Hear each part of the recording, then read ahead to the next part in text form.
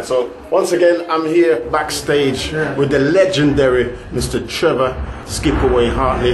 Trevor, it's your first time at the Legends of Legends. Can you talk about your experience tonight? Yeah, this experience tonight was a wonderful one, knowing that I've done this thing for quite some years now, you know. Since the 80s, I don't think I come to Birmingham, and I was grateful. I met Trevor, we are called Gate Crash. I met him in Northampton at a friend's birthday party, and he discussed doing the legend thing, and I said, well, yeah, I would do it, but I didn't know that he was doing it before then.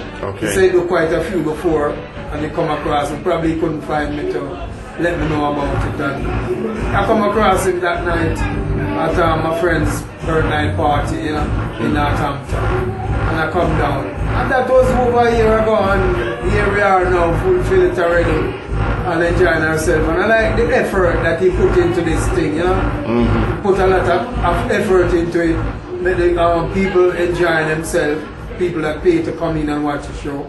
And it's very rare you see something like that, you know. So these people leave here tonight with good things to say about the show, you know. Nice balloons, and like how you set the stage up and all that. And he put a lot of effort into it, you know, and all the artists here went down well, put the effort into it, and I like how he deal with artists as well, you know. Yes, as a promoter. That. I respect that as a promoter. Yes. From Gate Crash, otherwise known as Trevor McIntosh, you know. Okay, so I'm going to say thank you, Mr. Trevor Hartley, and it's been a pleasure talking to you, and hopefully we might see you again next year. Yeah, hopefully if I'm invited again.